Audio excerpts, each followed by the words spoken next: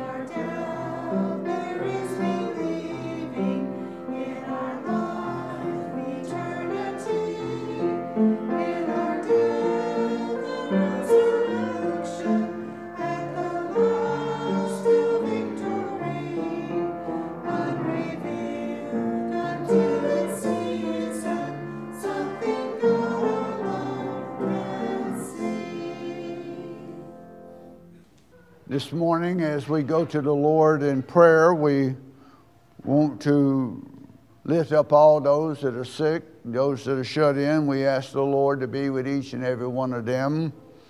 We ask you to continue to pray for Marlene. She's still having problems with taking those antibiotics for the diverticulitis, and also her right knee is swollen. So we just ask the Lord to touch her and continue to be with her in a mighty way. We want to lift up Betty Thomason. She's going to have some tests this coming week, and we just ask the Lord to be with her. We ask you also to pray for my brother's wife, Sylvia. She got out of the hospital on Friday. She's been there for about 10 days, and so we ask the Lord to touch her. And we want to remember the family of Dr. Charles Johnson. He passed away on Friday. He was the former DS of the Greenville District, and I've known Charles a long time, and we ask the Lord to be with Dolores and the family and watch over them. We pray for the people in Ukraine and also the people in Russia and all that area. We just ask the Lord to be in the midst, and we need the Lord's help in a mighty way. The whole world needs the Lord's help this day. Let us pray. Heavenly Father, as we come before your throne of grace this morning, we hear the cry of people everywhere. Heavenly Father, we ask that you might be with the people of Ukraine, and Heavenly Father, that you might watch over them. Heavenly Father, there's so much turmoil in the world today. Lord, we need your touch, and we need it in a mighty way. Lord, we thank you for your love and your concern for each and every one of your precious children. Heavenly Father, we thank you for walking with us day by day and encircling us with your loving arms and holding us close and blessing us mightily. Heavenly Father, we thank you for your mercy and for your grace. We thank you for what your Son Jesus Christ did for us on Calvary's cross. It's through his shed blood that we find life, and we find it abundantly, and we find that assurance of eternal life. It is in your Son Jesus Christ that we find hope for each day. Heavenly Father, we thank you for that hope and for that assurance of eternal life. And Heavenly Father, we thank you for your precious Holy Spirit that comes to live and dwell in each and every one of our hearts. May your Spirit continue to guide and direct each and every one of us as you draw us closer to you and closer to one another. Heavenly Father, that we might love one another as you have loved us. Heavenly Father, be with each and every one of us in a mighty way. And Heavenly Father, we pray for all those that have been lifted up this morning. Heavenly Father, you know each and every one. You know their needs this morning, and Lord, we just ask that you might meet their needs. And Heavenly Father, we thank you for these precious lives that are gathered here today. Heavenly Father, you know each and every one of them, and Lord, you know what each and every one of these are going through. Lord, we ask that you might be with them, that you might meet their needs. And Heavenly Father, we give you the praise and the glory. Heavenly Father, we thank you for the prayer that Jesus prayed on many occasions. He taught his disciples to pray, and we pray this morning as your children. Our Father, who art in heaven, hallowed be thy name. Thy kingdom come, thy will be done on earth as it is in heaven. Give us this day our daily bread, and forgive us our trespasses as we forgive those who trespass against us. And lead us not into temptation, but deliver us from evil. For thine is the kingdom and the power and the glory forever. Amen. Hymn number 368, My Hope is Built.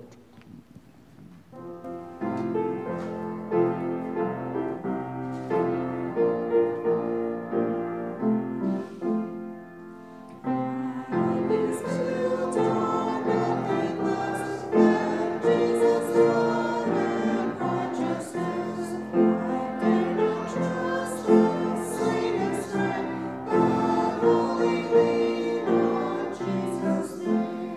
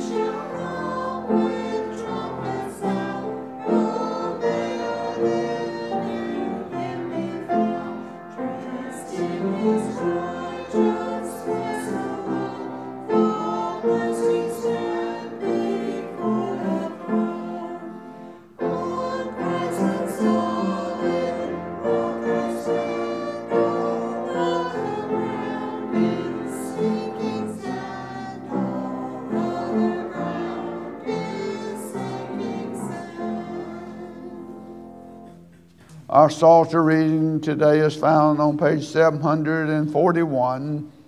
We're reading from Psalm 4. Answer me when I call, O God of my right. You have given me room when I was in distress. Be gracious to me and hear my prayer.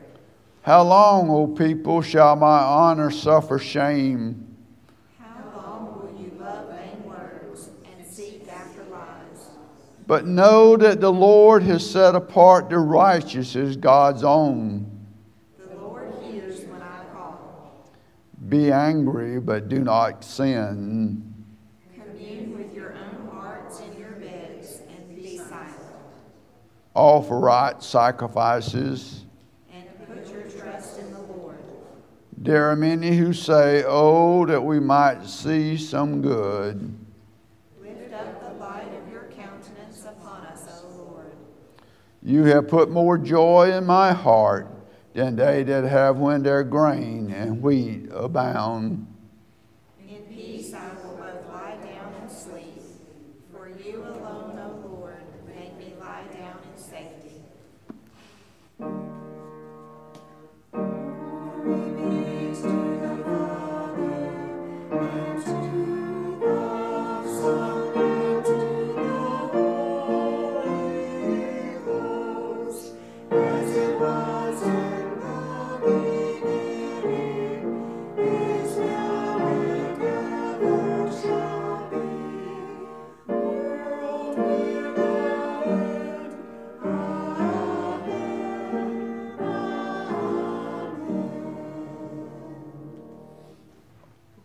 Let us pray. Heavenly Father, we thank you for this day and this opportunity to serve you. Heavenly Father, we thank you for each and every gift that's been given this day. Heavenly Father, may those gifts be used to make a difference in the lives of people everywhere. Heavenly Father, we ask now that you might bless those that continue to give week after week to make that difference. Heavenly Father, we ask that you might bless them 100-fold this day. We ask it in Jesus' name. Amen. Would you stand for the doxology?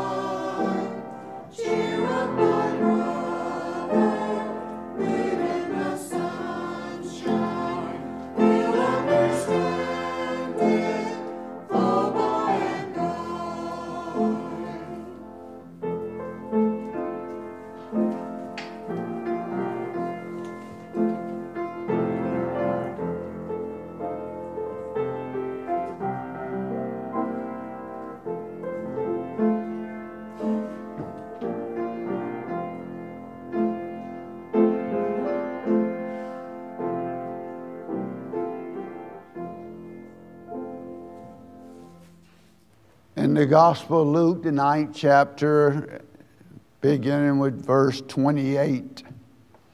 And it came to pass about 8 days after these sayings that Jesus took Peter and John and James and went up into a mountain to pray.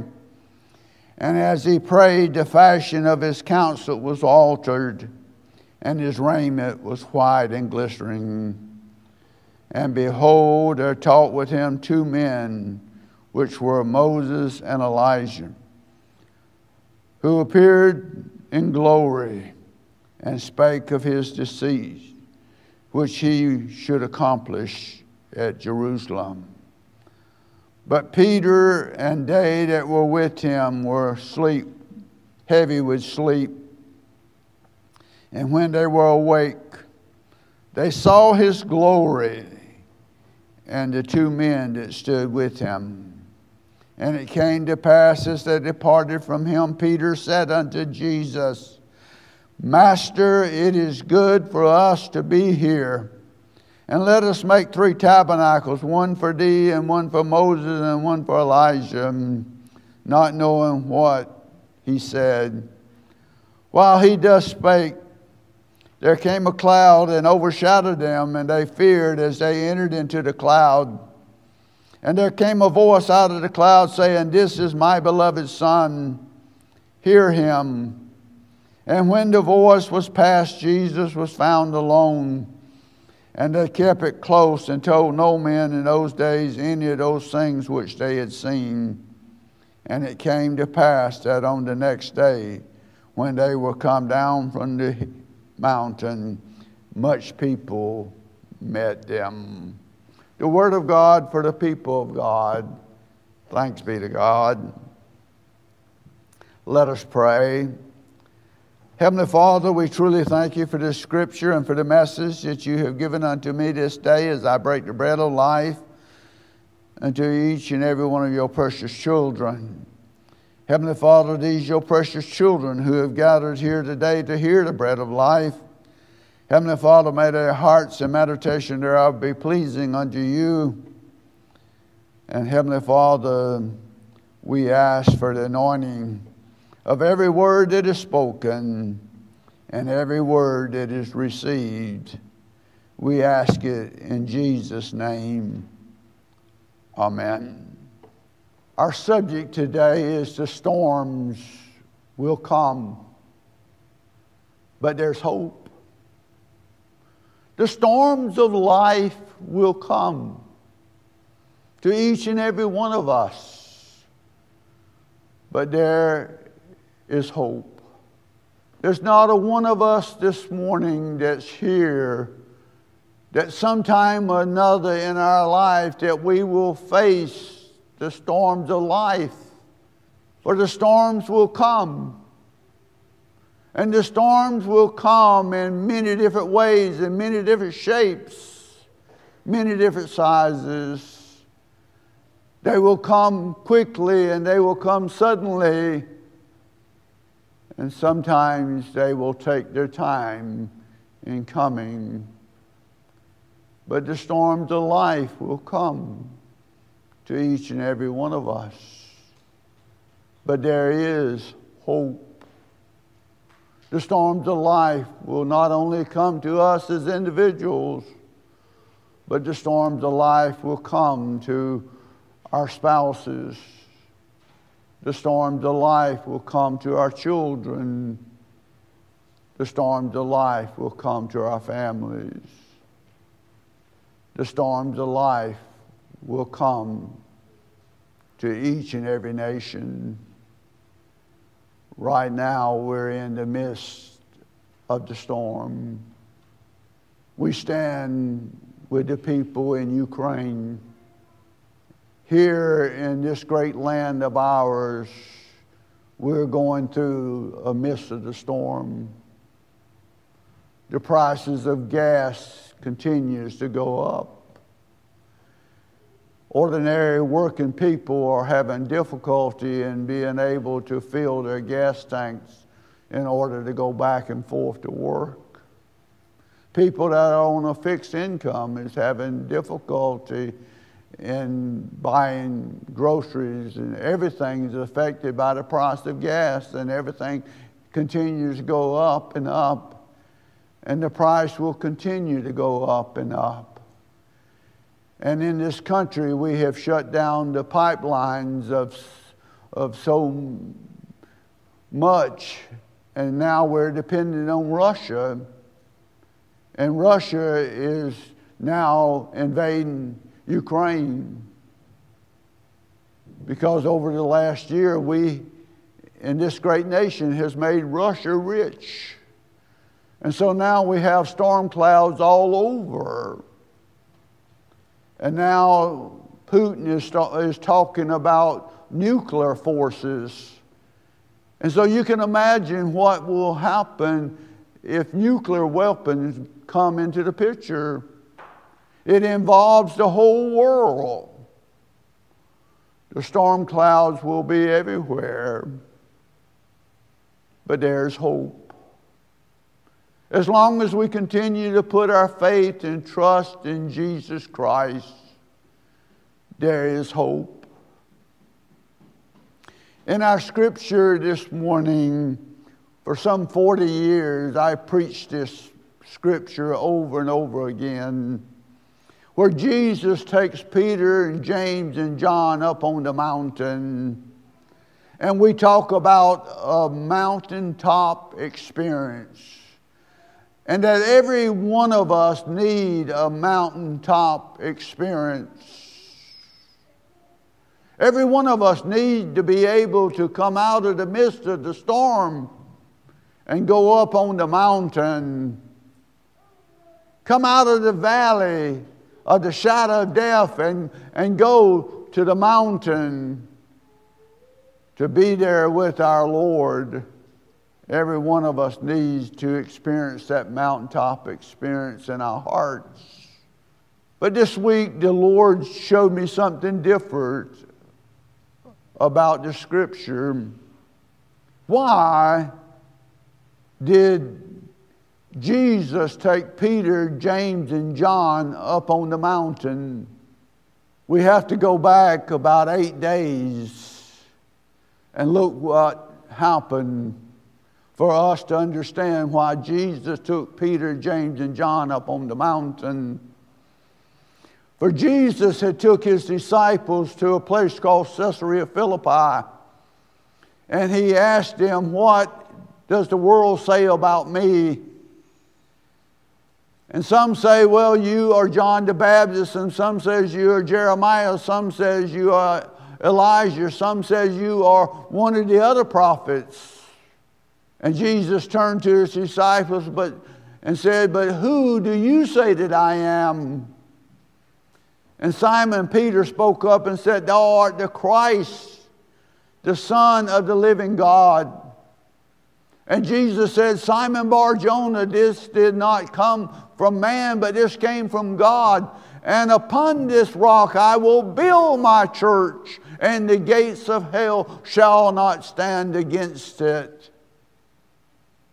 And then Jesus said to his disciples, "I must go to Jerusalem.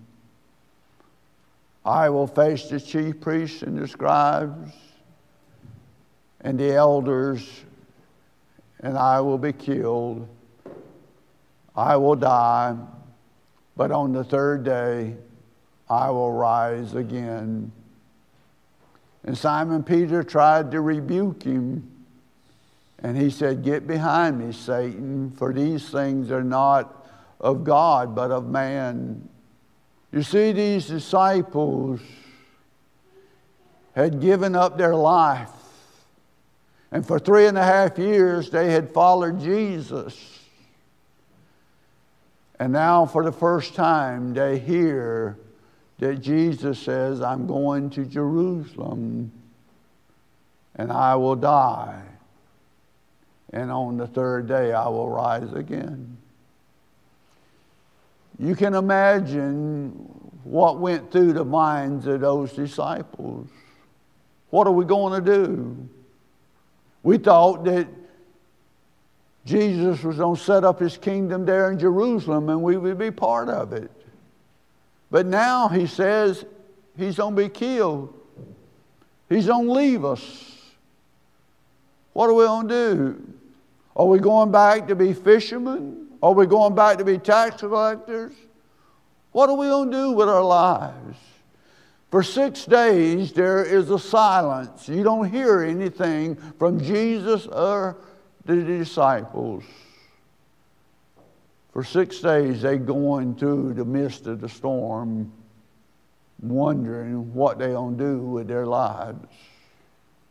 For their lives have been turned upside down. Jesus is going to be killed. And so Jesus takes Peter, James, and John up on the mountain, and he gives them a glimpse of glory so that those disciples will know that death is not the end, but there's more. There's hope. And those disciples will need that hope in the days ahead, because they will face many different storms. But then on the day of Pentecost, the Holy Spirit would come upon them and fill them with the power from on high. And those disciples would be able to go forth to change the world. But it was because there in the midst of the storm, Jesus Christ came to them and he revealed unto himself the glory of God, so that they would have hope, that they would be able to come down off the mountain, go down into the valley, and do the work of Christ. This morning, as we go through the storms of life, the Lord wants us to know that there is hope and that he will be with us always, even unto the end. The story is told of a 27-year-old woman. Her sister had just had a child, and her younger brother had just got married. Her mother had just died with cancer. She was the middle child. And so it fell upon her to look after her mother while she had cancer. But it was her mother who had always clapped the loudest at her recitals. It was her mother who offered up the tissue when she told how heartbroken she was.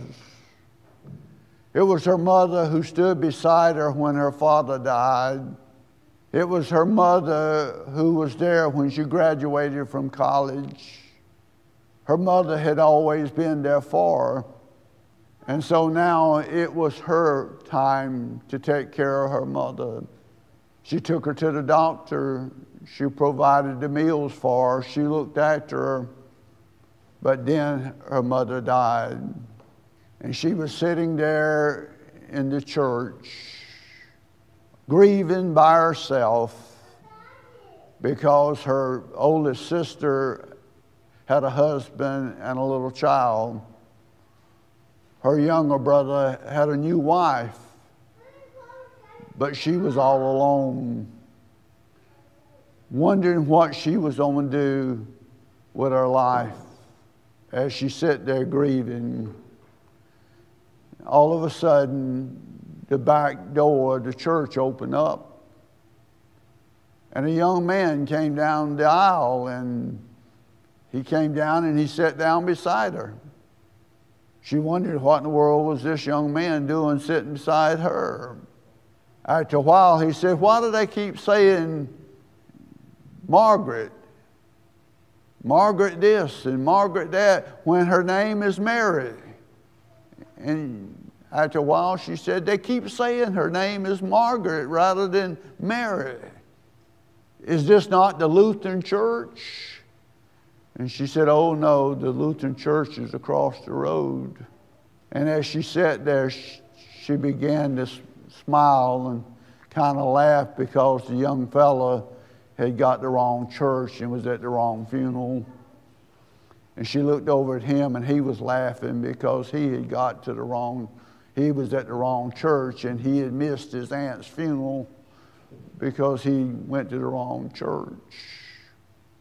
After the service was over and they walked out, he told her his name, and he said, "Would you like to have a cup of coffee this afternoon?" And she said, "It'd be okay."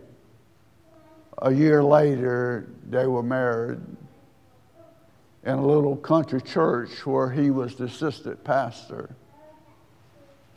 37 years later, they're still married. Folks, when the storms of life comes, there's hope. As long as we put our faith and trust in Jesus Christ, there's hope. The storms of life is going to come to each and every one of us in some way, shape, or form. But as long as we keep our faith and trust in Jesus Christ, there is hope.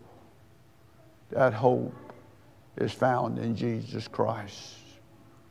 Hymn number 407, first and last verse, "Close to Thee, close to Thee."